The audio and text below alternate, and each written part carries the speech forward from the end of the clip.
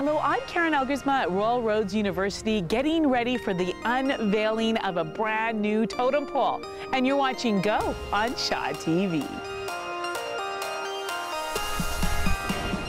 On today's show, Lisa Pesmani introduces us to a Victoria boy who wants to name an exoplanet. And we meet a man who's walking across Canada to bring awareness to end-of-life care. All that and much more on Go.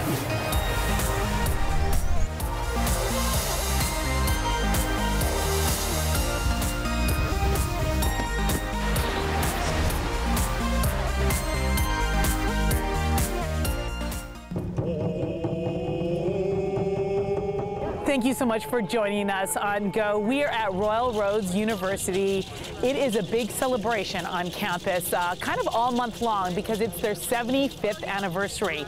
And if you're gonna celebrate 75 years, you gotta do some really big things. And today was not only a big thing, but it was a very beautiful, special ceremony, because next time you come to Royal Roads, pause, my friends, because you shall be welcomed by Harmony, this beautiful pole that has just been honored and celebrated today. We're with the Chancellor here of Royal Roads University.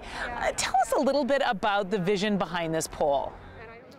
The vision was basically something that I wanted to do for Royal Roads. I have a love affair with Royal Roads, and have had since 1962. I'm fortunate enough to be the Chancellor and Chair and be more involved, of course, now, but I've always wanted to put something back to the university that would be reasonably permanent and would reflect the involvement of the university in the land stewardship, for example. Very, very important. If you look around, you can see that. My Aboriginal brothers and sisters that I hold in such high regard. And they just promoting the university. Tell us about the voice that you heard during the carving. Yeah, that was very important. While Tom was carving the say elk, which means harmony, I spent many nights and days, that is early mornings before sunrise and in the evening after sunset. Very special times for me. And at that time, Tom wasn't in the carving shed. It was just myself and the pole, say elk. And I watched a log fall that was taken out of our campus grounds, being transported to the carving shed. And I watched it practically every day while it was being carved. And I swear that the evolution of that carving was out loud to me.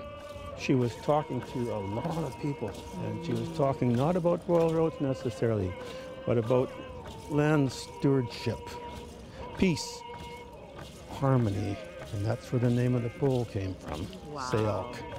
But it was so real to me, and to this day, that pole still talks to me, and there is a voice to it. I wish I could repeat it, but there is a voice to it. It was a very holy event for me and transformative. It's a beautiful story, and it represents not only what this pole is all about, but it represents what Royal Roads is all about. The idea of harmony, of welcoming, of stewardship, of inclusiveness. And I am a second-year Royal Roads University student. I'm taking my master's in communications, and actually our very next reporter, Lisa Pesmani, is also a grad of the communications program here at Royal Roads, and she is bringing us a young 10-year-old who has set his his education heights very high. In fact, he's looked up so high that he wants to actually name a planet.